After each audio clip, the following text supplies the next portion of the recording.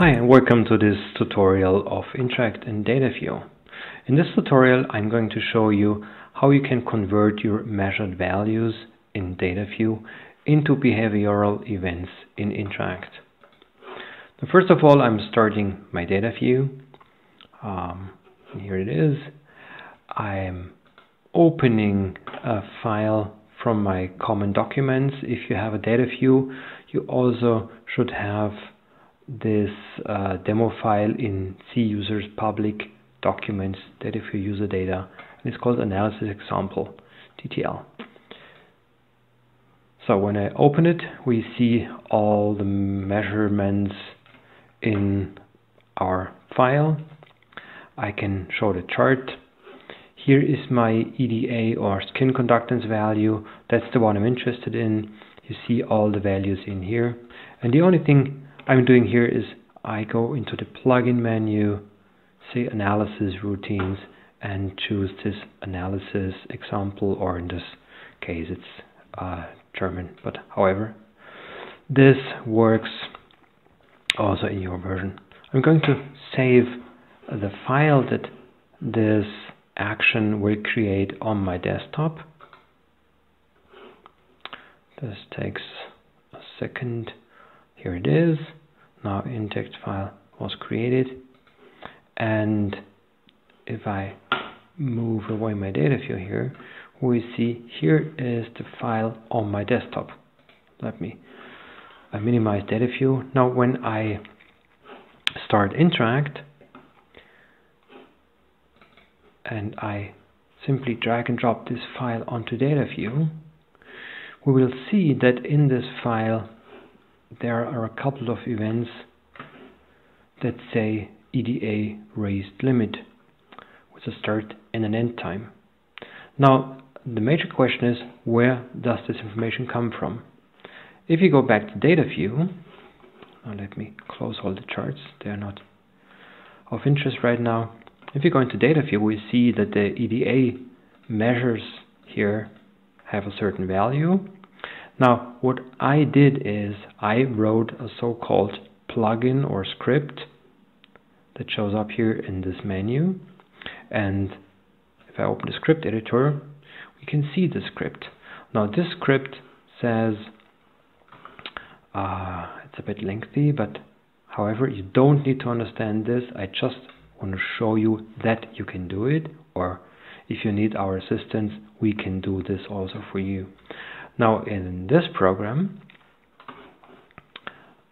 we see there is a value called 38,900, and the only thing this program or script, or however you will call it, does is it goes through all the data values here, and whenever this value raises this limit, it is remembering this as a start time. Whenever this value is going below that limit, the end time is remembered. And what this script does, this script creates that Interact document that we see here. Sorry, I moved it on the screen. That we see here. This is what this plugin or script creates from the values in DataView. Now this means that you can write any kind of analysis routine in DataView that is, for example, taking a look into the breath values or the heart rate frequency or your acceleration or whatever values you have, and you can create a script that says if this value has, or if this measurement has this value and this measurement has that value, I want the script to create a certain action or to perform a certain action, and this opens up thousands of possibilities for your data analysis. Now, because I have turned those values start to stop into events in Interact, I can do really interesting things.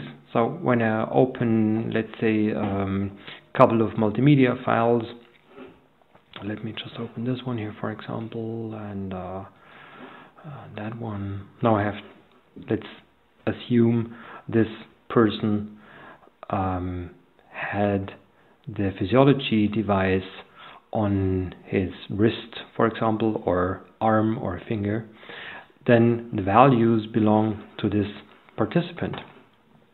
Now when I play the video, you will see also here the data going through. That's a low sampling rate. However, if I make a double click one of those events, all my data sources go to this point in time and they play. Let me see the EDA only. Close all the other ones here. We see exactly the event being replayed from the start to the end, where the EDA value was higher than the level that we defined in our script. Let me see another one. Just need to make a double click here, and then all my data sources go to this point in time. Or okay, in this case not, because the data file is too long for the video. It's 3 hours. The video has not 3 hours. It's just a demo file here. Now, if I go into the analysis in Interact, I can also see those were the parts where all the EDA values did go above the limit that I defined. I can prove that the data here is exactly matching the data here by selecting the data in Interact again. I just mark all of them. I make a right mouse click and say copy marked events to data view. See what's happening. Now each sample that I have here did get the code from Interact, and from start 0, this is the 0 here, to 39 seconds, this is exactly here. So all those samples did get the code here, and the next one is coming here. So it's from, sorry, where is it? If I go to the start time, I can see it starts here, going down. Oops, going down to here. So this is from here to there. Now this is really cool, because in this way you can link the qualitative data that you collected in Interact with the quantitative data of your physiological measures.